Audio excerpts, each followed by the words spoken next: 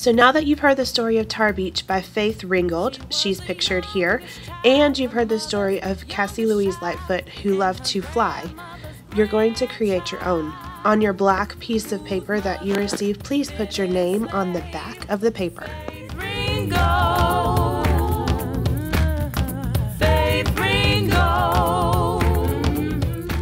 Next, you're going to fold your paper in half. We call this hot dog style. And you're going to use a white oil pastel to draw the George Washington Bridge on the top half of the paper.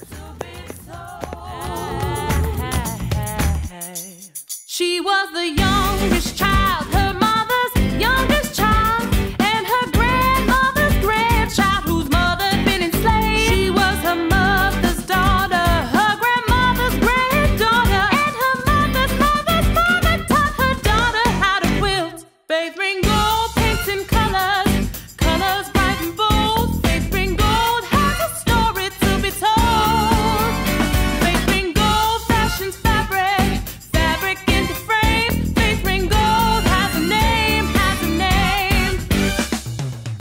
You can use metallic colored pencils, which we have in the colored pencil bins, to add some of the more fancy details to the George Washington Bridge, like the lights that hang on the cables that hang between the two bridges.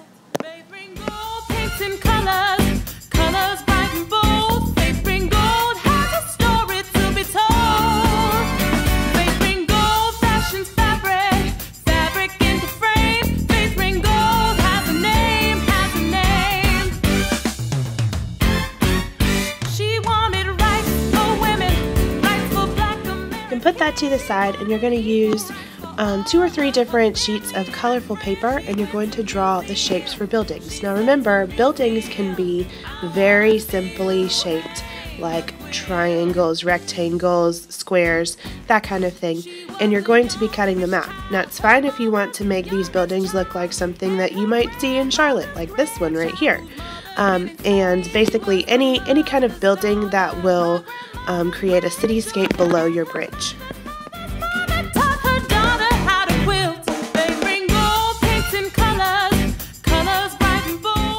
Once you have about 6 or 7 buildings, go ahead and cut them out, and you're going to glue them on the bottom half of your black paper.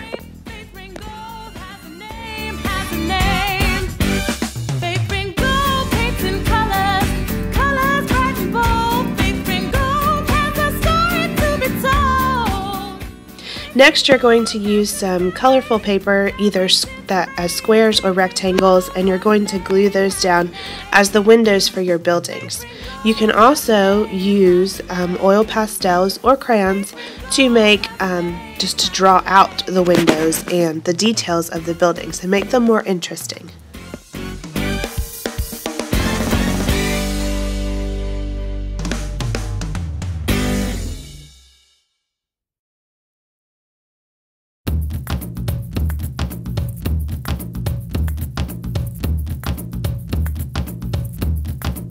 She was the youngest child, her mother's youngest child, and her grandmother's grandchild, whose mother been enslaved.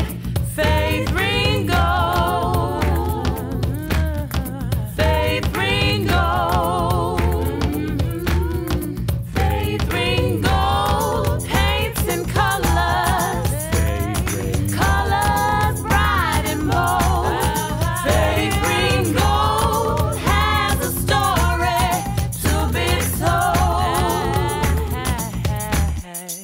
She was the youngest child. So I have printed out templates of boys or girls, and you can choose whichever one you'd like, and I want you to use your crayons to decorate it, color it.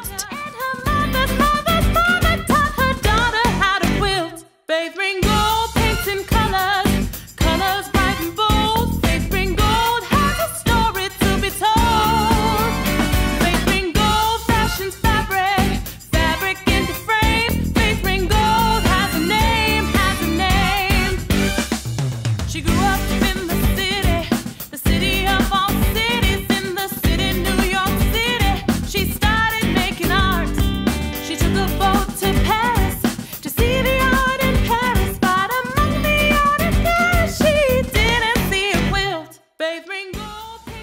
you're going to go ahead and cut out your template, and then you can glue it in the sky. And this resembles the image of Cassie and her brother flying over the city. Now, flying is a metaphor for being free and finding freedom. So just remember that as you're creating this artwork. One of the quotes by Faith Ringgold is, "Anyone can fly. All you need is somewhere to go that you can't get to any other way. The next thing you know, you're flying among the stars."